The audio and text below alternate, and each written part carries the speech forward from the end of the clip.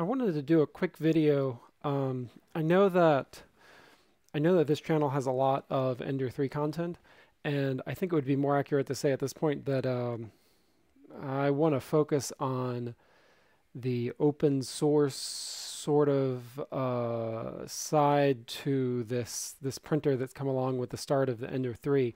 And this is the Geeetech A10. I don't have one, but I really want one. Now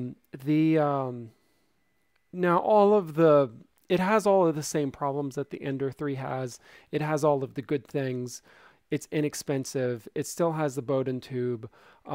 It'll still have the under extrusion problem whenever you mess up and the Bowden tube is slipping out. I don't know the quality of their connectors. I don't know the quality of their Bowden tubes. It's probably the cheapest thing because they're selling it for $180 on eBay. And it has blue in the little slots, which, like, okay, whatever. However, it has some extra stuff that really surprises me. The biggest thing that makes me want it instead of the Ender 3 is the board. This is the GT2560, and it has, let's see, 12 volt output, which is something that is a problem that a lot of people have been wanting in the Ender 3, and they have to use the buck converters, these little guys. Got to use these to be able to do 12 volts or whatever you want. Well, this has it. Now, one thing that I am confused about is that there are two different models. And this is something that I want to know about because there is, let's see, there's the one that has the BL Touch. Where is it? I saw the photos of it earlier. Let's see, plus symbol. That's only 4. Was the A plus or something like that. Okay, now that I'm making a video about this, I am not finding it. But it apparently has a spot for the BL Touch, and besides that, it looks like it has a couple of extra spots where you could use it. Well, because there's a Pro.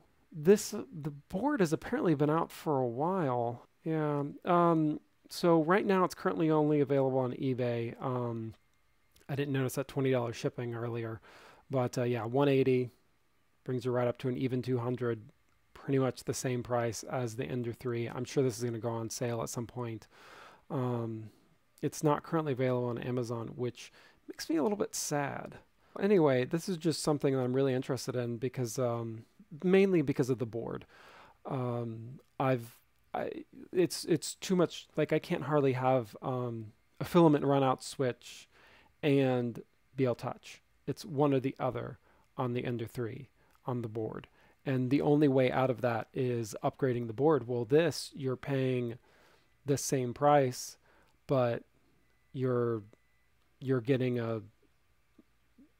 you're getting something that can do so much more, while still, look, they have a dog, that can do so much more while also being upgradable, changing stepper drivers.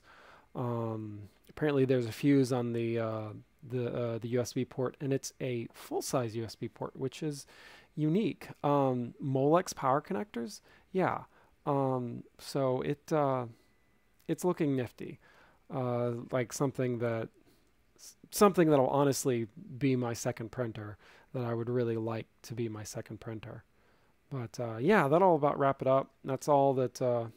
Just, I don't know. I think that more people need to be aware about this printer as opposed to the Ender. But look, it'll have the same issues. Oh, that is so wrong. Only do this if you're in the United States or someplace where we use that. Don't do that if you're in Europe. Please don't do that if you're in Europe.